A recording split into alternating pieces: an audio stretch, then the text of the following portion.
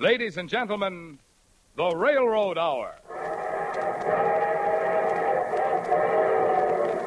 And from Hollywood, here comes the star-studded show train.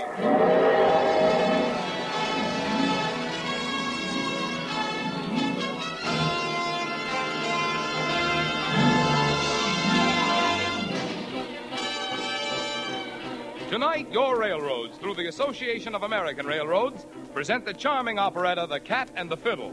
In our star-studded cast, you will hear the host of our series, Gordon MacRae, two famous guest stars, Miss Risa Stevens and Mr. Adolphe Menjou, and a great cast of Hollywood featured players. Our choir is under the direction of Norman Luboff, and the entire production is set to the music of Carmen Dragon's orchestra, and brought to you by the American Railroads, the same railroads that bring you most of the food you eat, the clothes you wear, the fuel you burn, and the things you use in your daily life. And now, here is Gordon MacRae.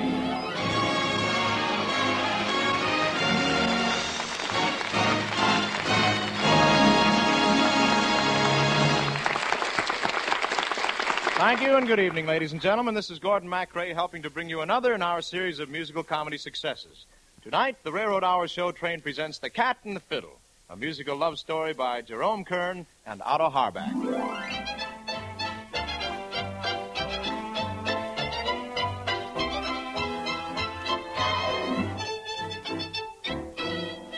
As our first guest tonight, we are extremely happy to present one of the most charming ladies of the Metropolitan Opera, Miss Risa Stevens, whose lovely voice will be heard in one of the songs she is supposed to have written in her role as Shirley Sheridan, a young American composer. Try to forget who you have meant to me, all I have meant to you too.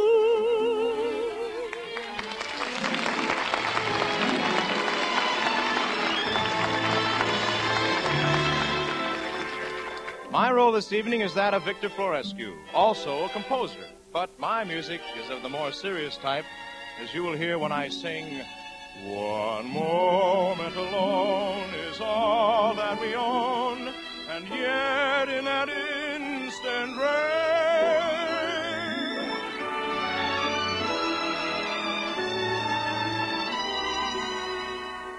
Also on our guest list is the popular Hollywood motion picture star, Mr. Adolphe Menjou. Mr. Menjou plays a producer of musical shows who seems to prefer Shirley's music to mine when he says, "That man should be put away, preferably behind bars, where I won't be able to wring his neck."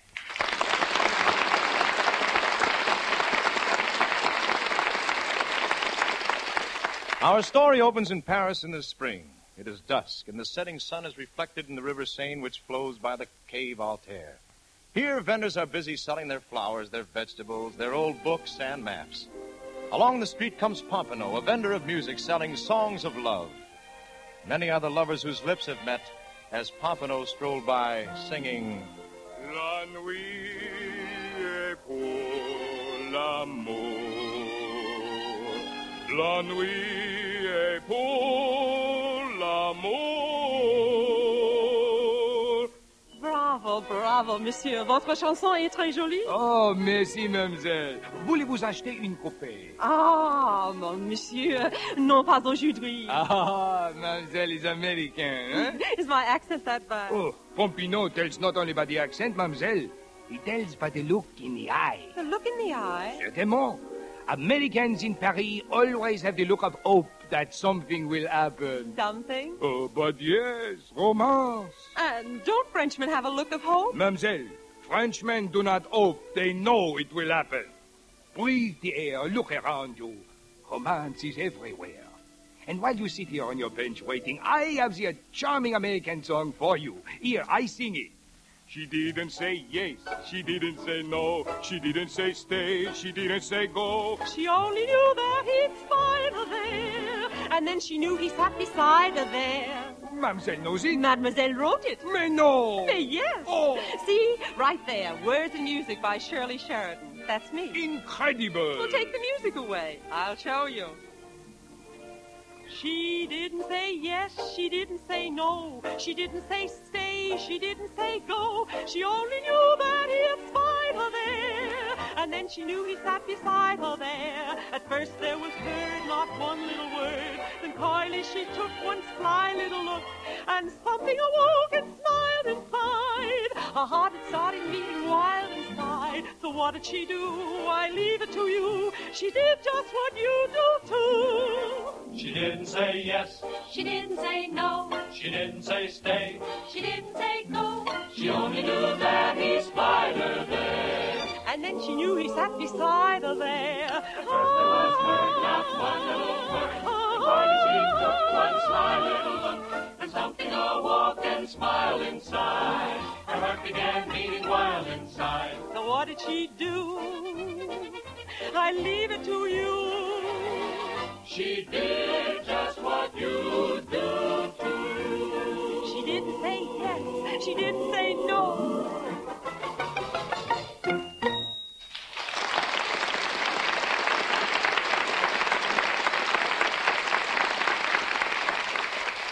Pardon, mamselle, for my intrusion, but I just heard that song you sang. You have a fine talent for music. Thank you. But what a pity you choose to cheapen it with such a vulgar commercial style. Well, really? But your voice, the way you looked. Oh, I'm sorry. I know I'm a perfect stranger. No, but you're not. You're Victor Florescu, the prize student in composition at the conservatory. Oh, you study there, too? No, I had to stop. I guess you'd call it a lack of woman's tuition. Was I not right, mademoiselle? In Paris in the spring, it always happens. And now Pompino goes. La nuit est pour l'amour. La nuit est pour l'amour. But I did not go far. This was the first romance of the new spring season for Pompino, and it was still too young to trust without a guiding hand. I leaned against a nearby street lamp to see if I could be of further help. I'm afraid our friend Pompino was a little too deep for me. What did he mean? It always happens. Oh, just something silly, Mr. Florescu. I'm glad I met you because I heard your symphony. It was very impressive. Impressive? Nothing more? Well, it was very sad and unhappy. You see, I tried to make it true to life, just as I'm trying in the new operetta I'm composing. But life isn't always sad. It can be thrilling and exciting and wonderful. Oh, it is when I look at you. Only twice before have I ever felt like this. The first time I heard Beethoven's Ninth, and then once in the Alps when I saw a sunrise, and now tonight, when I first saw you smile. Mr. Florescu, back home, that would be called a line. You're afraid of life, aren't you? Oh, no, just cautious.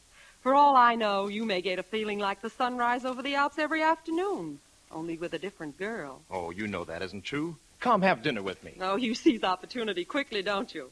It hasn't had a chance to knock even once as yet. Is that so bad? Well, I suppose not. For a modern man. And aren't you a modern girl? I try to think I am. Then let me see you to your hotel. No. That's not very modern. I know. We'll have dinner at my house. Now you're getting futuristic. And even from 3,000 miles away, I can hear my Aunt Hester in Boston going... Very well, then. If you insist on propriety, I'll do the most proper thing I know. In place of a proper introduction, I'll write to you. I'll bombard you with letters until you say I may call. Could anything be more proper? Well, write to me if you wish. But you must send your letters to the American Express office. My, you are cautious. No, just practical. I can stay at my present address just 2 more weeks, then I must find new quarters. You can write me your address later when you answer my letters. You will answer, won't you? Perhaps. But if you lose interest, just stop writing. I'll understand. Lose interest? Oh, that would be like losing interest in life itself. In fact, I shall go now and write the first letter. Au revoir. Au revoir. Oh, I know what you're thinking, Aunt Hester. But you didn't see the look in his eyes.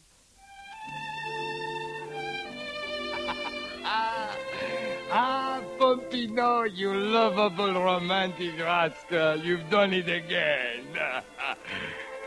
However, the young man went away without learning the young lady's name. Luckily, Pompino knew that Monsieur Victor Florescu lived at La Petite Maison. So, leaving my lamppost quickly, I approached Miss Shirley and said, pardon, mademoiselle. You are looking for living quarters. How did you know? Oh, you just told Monsieur Victor. But that was just between him and me and the lamppost. I was the lamppost. Oh, Pompino, the greatest guide in all Paris, knows just the charming pension for you. La Petite Maison. Flowers, birds, sunshine, a place beloved by artists and musicians, and most reasonable. Oh, that sounds wonderful, but I can't move there for 2 weeks. So, Pompino arranges that rooms be held for you. Here is the card with the address on it. Oh, you're very kind. My pleasure, mademoiselle. Oh, this has been such a wonderful day. Good night, and thank you, Pompino. Bonsoir, mademoiselle. Do not forget La Petite Maison. I won't.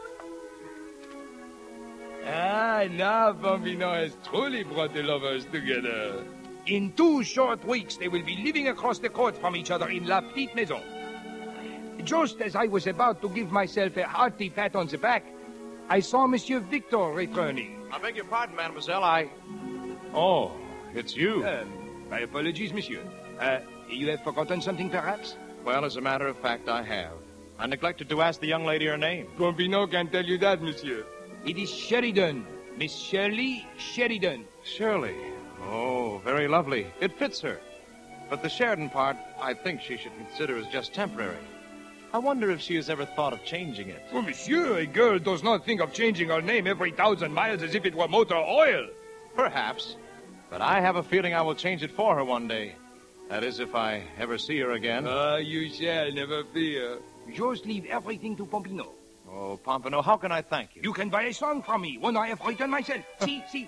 Composers in Paris must be a dime a dozen. Oh, sing it. I would rather watch the other fellow strolling down Lover's Lane. Watch him getting soft and mellow with love life on the brain. But how nice, cool as ice, with a sweet bonbon,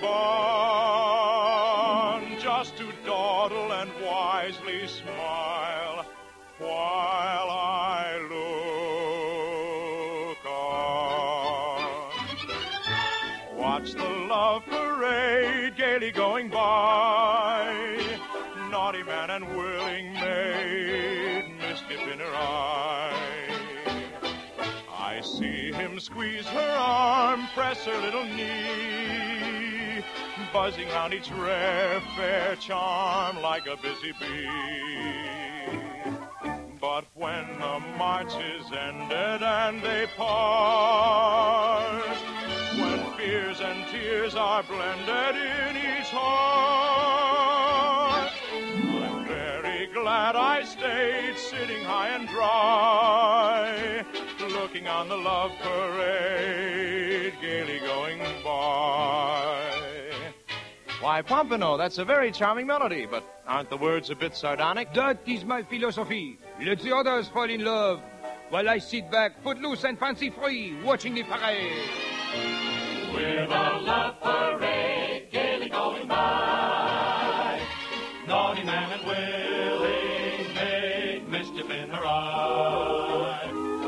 I watch her closely cling to his manly side, thinking thoughts that well might bring blushes to a bride. But when the march is ended and we part, when tears and fears are blended in each heart, I'm very glad I stayed sitting high and dry, looking on the love parade, gaily going by. watch the love parade, gaily going by, gaily going by.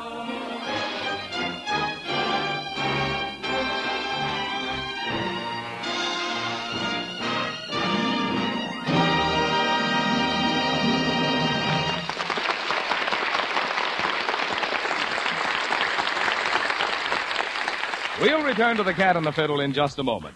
But first, here is a bit of information that will interest you. No man is better known for results in the field of research than Charles F. Kettering of General Motors. Speaking of railroads and the research that goes into them, Mr. Kettering said, and I quote, "No matter what other forms of transportation do or what new ones come into being, the railroads will remain the backbone of transportation." And he added, "The amazing progress made by the railroads in their first century is only a promise of what they will do." End of quotation. The progress of which Mr. Kettering spoke is the product of research, carried on not only in the laboratory, but out of the great proving ground of the railroads themselves, plus the investment of billions of dollars in the better cars and engines, tracks and signals, and all the other improvements which research and invention have devised. And right now, to realize the promise of the future to which Mr. Kettering referred, the railroads are carrying forward an ever-increasing and expanding research program.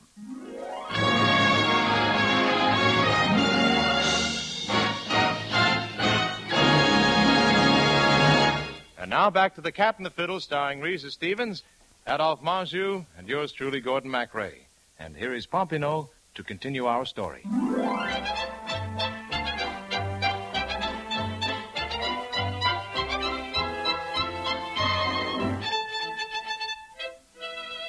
In 2 weeks, just as I had planned, Shirley and Victor were living across the court from each other at La Petite Maison. Before they had a chance to realize it, Victor had callers. Monsieur Jules Daudet, the great theatrical producer, and Odette, the famous prima donna. I happened to be under Victor's window, just listening to the music, of course, as he played one of his new compositions. Ah, glorious Victor, n'est-ce pas, Jules? Well, frankly, Odette... Frankly what, Monsieur Daudet? I'm anxious to hear your smallest criticism. Oh, Victor, darling, please. I'll be happy to give you my criticism, Florescu. Very happy. Jules, be calm. Why should I be calm? I'm a producer. And in my meager experience of some 20 years in the theater, I have discovered that for some reason, audiences do not pay money to listen to funeral music. As I've told you before, I write only what I feel. Then feel better. You've got to lighten that score with some brighter numbers. The score stands exactly as I have planned it. Victor, darling, Jules, this can all be worked out, and we'll have a wonderful show. Victor, chérie, go back to the piano and play that number you wrote for me in the third act, eh? I'll play too, on my fiddle. Very well. Oh, Jules, Jules, listen to me. Victor will do better, I'm sure. Oh, he's just in a mood. 2 weeks ago, he met some little American girl, and instead of working, he began writing long letters to her. So, when she finally answered one, I simply destroyed it before he saw it. Soon he will forget all about her. You know composer. Yes, too many of them. Sing the words, Victor, darling, while I play. Very well. The breeze kissed your hair, knowing you were fair, and all the night seemed to woo. I wanted to, but I did not dare. You filled me with despair. One moment there I sat with you, then vanished from your view.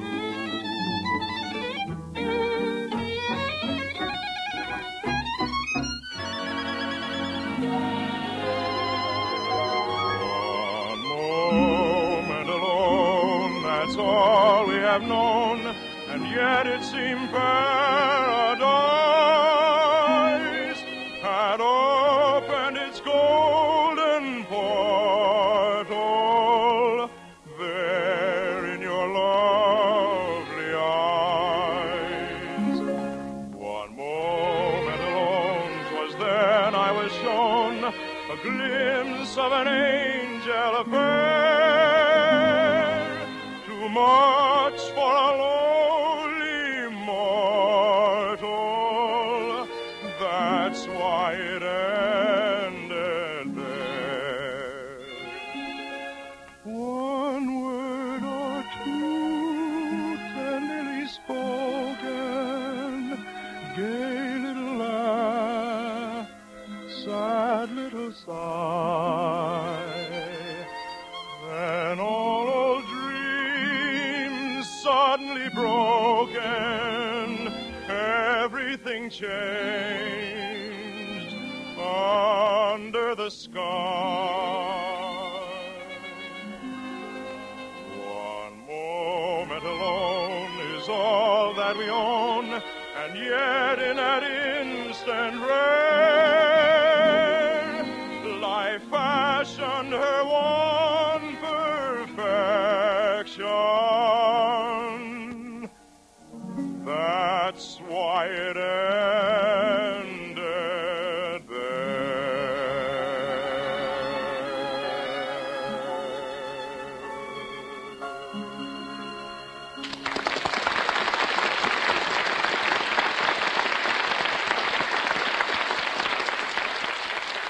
Well, Victor, there's no denying it has beauty, but such somberness can only induce mass melancholia. Listen to that. That's all I need. New neighbors with a passion for trash. Is that the sort of thing you want, Monsieur Daudet? Not bad. In fact, just the sort of thing I want. Then you're in the wrong studio. Very possibly. Au revoir, Odette. As Monsieur Daudet left Victor's room, the spot where I had been lolling under his window grew suddenly quite uncomfortable. So I followed Daudet across the court because I noticed a bench outside of Shirley's window that would be a much better place for me. To rest, of course. I settled myself just as Daudet knocked on Shirley's door. Come in. May I? My name is Jules Daudet. The producer? Yes, but don't hold it against me. Oh, I should say not. I'm Shirley Sheridan. You are quite as lovely as the tune you were playing. Did you compose it, Miss Sheridan? I'm afraid I'm the guilty party. I'm looking for some songs like that for a new operetta I'm producing. Would you mind playing it again? Well, I'd be happy to. Try to forget all you, all you have meant to me, all I have meant to you too. I'm sending back to you the things you sent to me, your daydreams, your gay dreams, your glad dreams, your mad dreams. Yet don't forget, will you, that memories haunt me too. Is what they want me to do. To go on just doing my best to forget. So I'll remember you. Charming, charming. I know just the spot in the play for that number. I'll fill the stage with dancers in Latin American costumes. As they dance, they'll sing. Try to forget, won't you, all you have meant to me, and all I've meant to you too. I'm sending back to you the things you sent to me, your daydreams, your gay dreams, your glad dreams, your mad dreams. Yeah, don't forget, will you, that memories haunt me too. Is what they want me to do. To go on just doing my best to forget.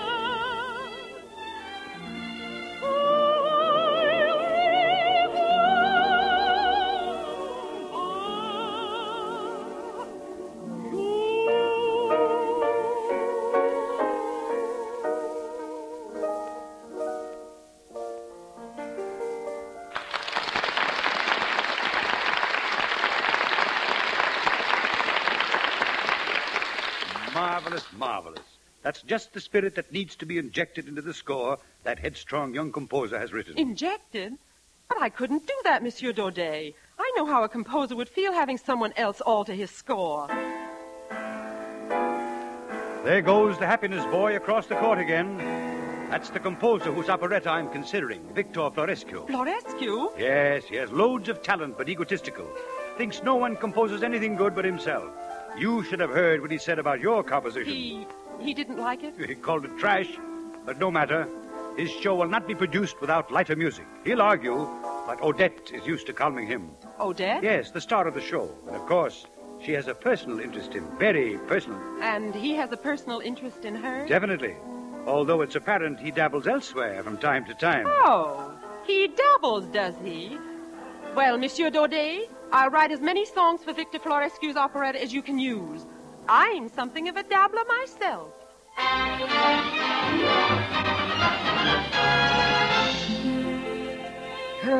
Lesser genius than Pompino would have given up hope to see his favorite romance fall so far asunder.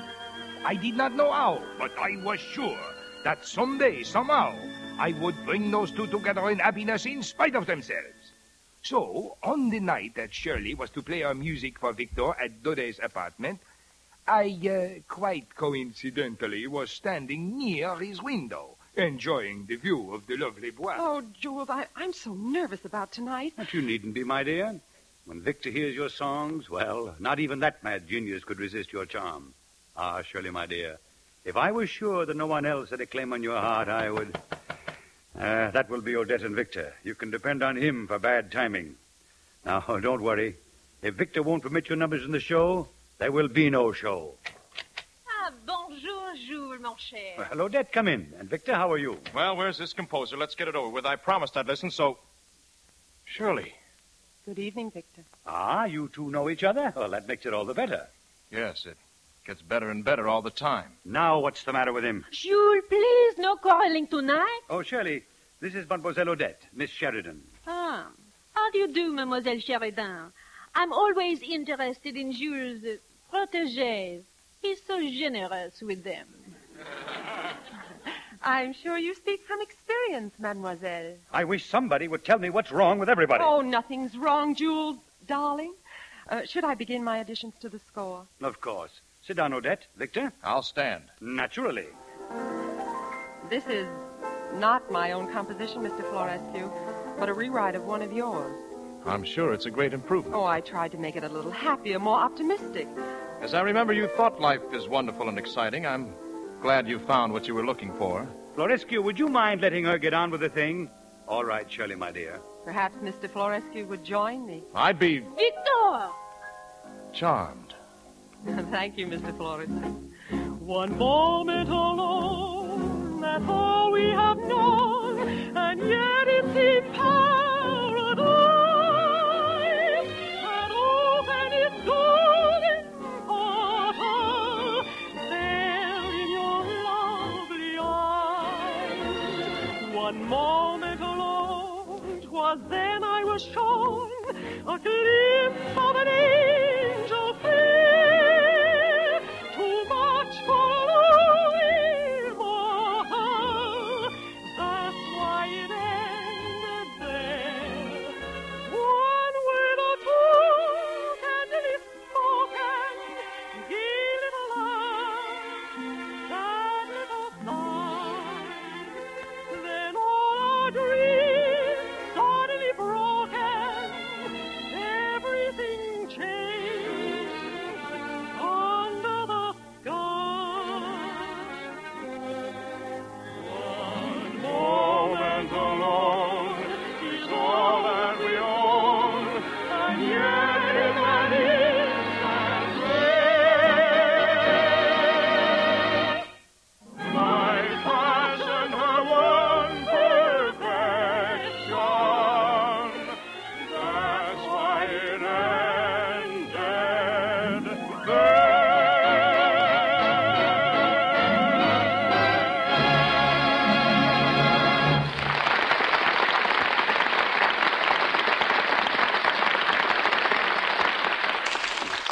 Bravo. Now wait till you hear the next one. Well, I, for one, intend to hear no more. Victor's beautiful music ruined. Odette. I will listen to no more. If you wish to see me, I will be in my apartment. And what do you think, Victor? Unfortunately, Monsieur Daudet, that is also my opinion. Easy, commercialized emotion sickens me. Good night. That man should be put away. Preferably behind bars, where I won't be able to wring his neck. Victor, Victor! Victor, please. Oh, forget Victor, my dear. Frankly, I'm not at all sorry they've left us. Come, my dove. I have a bottle of Napoleon brandy I've been saving for just such an occasion. What does the most beautiful composer in all Paris say to that? What does she say, Jules? Da-da-da-dee-dee, da-dee-dee-dee-dee. Well, I don't quite understand. She wanted to stay, but thought she should go. She wasn't so sure that he'd be good. She wasn't even sure that she'd be good. She wanted to rest, all cuddled and pressed, a popular part of somebody's heart. She loved to be on rapport with him, but not behind a bolted door with him. So what did she do? I leave it to you. She did just what I'll do too. Good night, Jules. Shirley, come back, my dove. I'm not a dove. I'm a homing pigeon.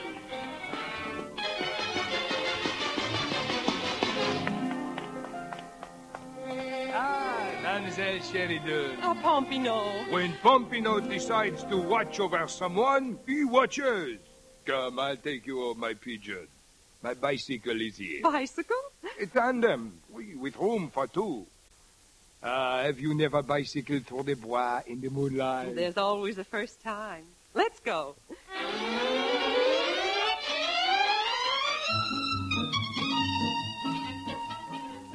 Mademoiselle, you are comfortable? Yes, but not very happy. You and that young composer, you're having trouble, huh? Oh, Pompino, I don't understand it. I fixed his music and did all I could for him. And did he appreciate it? No. He laughed at it and left with Odette. That cat with her fiddle. You must not jump to conclusions. Perhaps there is a reason, a very simple one. If you will but go to him and give him a chance to explain. Well, I... Oh, but of course, if Mademoiselle insists on being stubborn, No, Pompino, no. Take me to him. Take me as quickly as you can. Nothing matters except love. The night was made for love. The night was made for love. The day has eyes for sweet, delicate charm. But nighttime sighs for soft, hungry arms. To lovingly hold you while tulips on fire have ardently told you of sweet desire. For like caressing an empty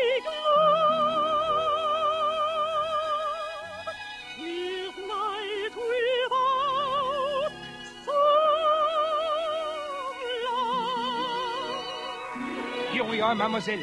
And there is Victor's door. Go quickly, up the stairs with you.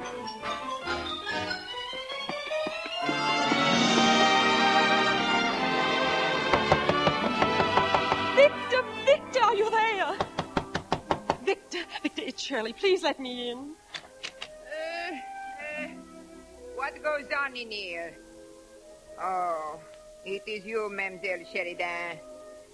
Your studio is on the other side of the court. Madame, has Monsieur Florescu come in yet? Oh, mais oui. In like a storm and then right out again like a hurricane. Bag and baggage. Bag and baggage? He's gone? He say he's through with Paris for life.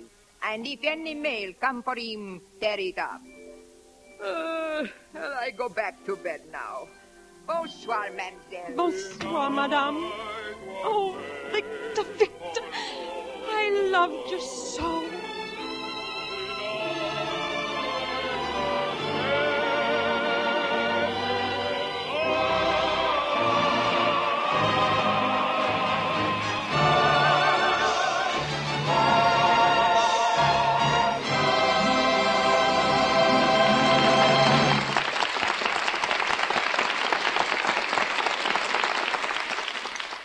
Here's a bit of news which means something to everybody who uses transportation.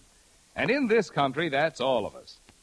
The other day, the Association of American Railroads completed arrangements to build a new railroad research laboratory. It's going to be located on the campus of the Illinois Institute of Technology at Chicago. From this laboratory, much of the widespread engineering and mechanical research of the industry will be directed. This new development is completely in line with the long-time practice of the railroad industry. For many years, research has been carried on by and for the railroads in the laboratories of universities and technological institutions, and manufacturers of railroad supplies and equipment. Research has been carried on, too, on the railroads, which, in addition, have served as the proving grounds for the testing and trial of ideas, no matter where developed. There are two things we should keep in mind about all railroad research. One is that railroads don't make things to sell. They buy things, all sorts of things, from manufacturers, and use them to produce transportation service. As a service industry, therefore, railroads receive the benefits of research done by almost every manufacturing industry in the country. And another thing to remember is that the railroads which serve you can never shut down to retool for next year's models. So everything new that is introduced on a railroad must work right along with what is already there during a necessary period of transition. That's why progress on the railroads is and must be an evolution, a growth, not a revolution. This new research laboratory, to be built by the Association of American Railroads on the Illinois Technology Campus, is another forward step in a long-continued cooperative program that is going forward today more actively and on a broader front than ever before. You will see its results more and more in the new equipment coming into service on the railroads in ever-increasing numbers, just as one part of what Mr. Kettering called the amazing progress of the railroads.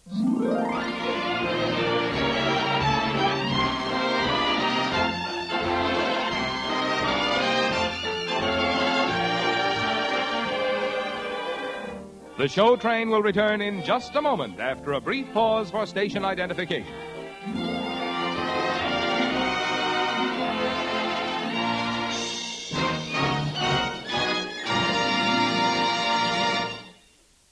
Now back to The Cat and the Fiddle, starring Reza Stevens, Adolphe Manjou, and yours truly, Gordon MacRae. And here's Pompano continuing the story.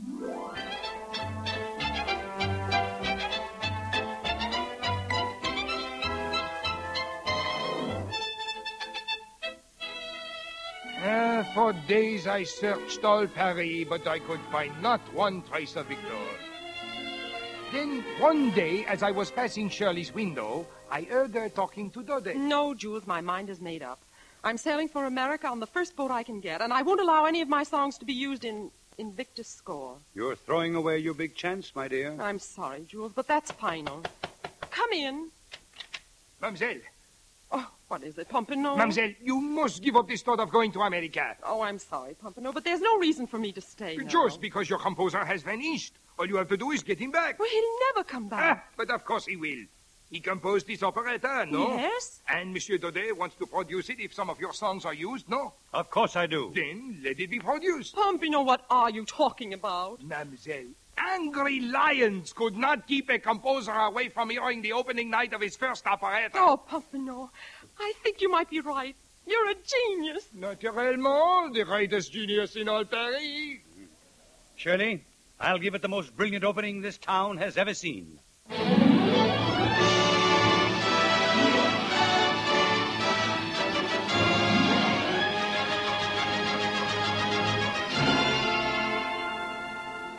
For once it appeared that Pompino, the greatest student of human nature in all Paris, was wrong. At the opening of the operetta, Shirley and I stood in the lobby, watching every member of the audience. But nowhere did we see Victor. Patiently we waited all through the show. Oh, Pompano, what a pity Victor can't hear how everyone loves his music. Mademoiselle is too generous. They like your music, too. But listen, they're going to do the finale now, and I didn't touch one note of it. It's all Victor.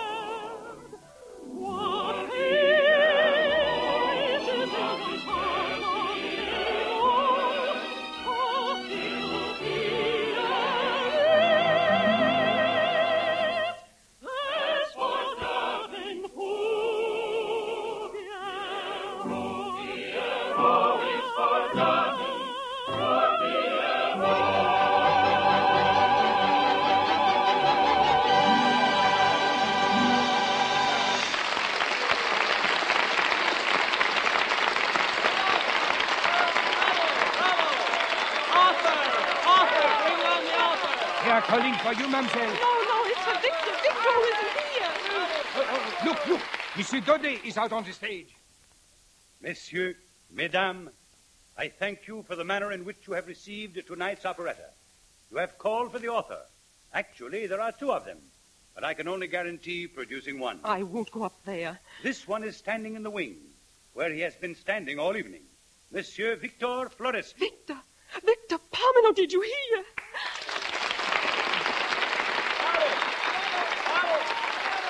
Thank you. Thank you very much. If you enjoyed tonight's production, it was because of my collaborator. For it was she who supplied the happiness that is in it. And if she is in the audience, I beg her to come up here and stand beside me where she belongs. Are you out there, Shirley? Yes, Victor, yes, here I am. Run, go up there. Yes, Pompano. Shirley, my darling, are you coming? Yes, Victor, yes. Here, my dear, right up those steps. Oh, thank you, Jules. I've lost you, but what hits I'll get out of you and Victor. Shirley, my darling, kiss me. No, in front of this whole audience. Why, even your Aunt Hester would approve this time. I'm asking you to marry me. Oh, Victor. Give us the song. Say. All right, you two. Save that clinch till later. Sing. The nighttime sighs for soft hungry arms. The night was made for love. So we decide, I, Pompino, the greatest romantic genius in all Paris, slipped out of the theater. Mission completed. So very glad to be sitting high and dry, looking on night was made for love. The night was made for love.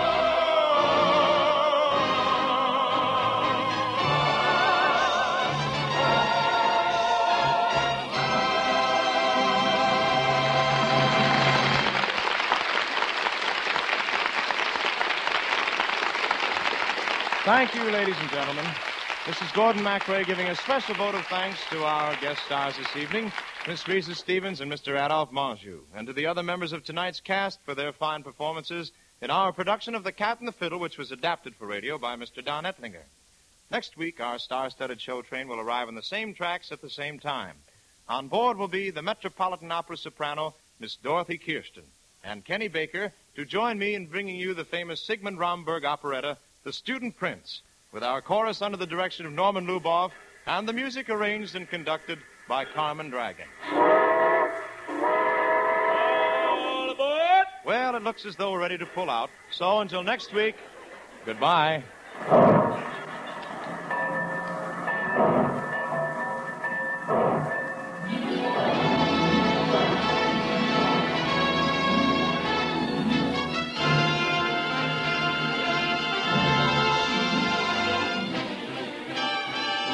And remember, during the coming week, as always, the American railroads will provide for you the dependable, low-cost transportation which is so essential to the American way of living.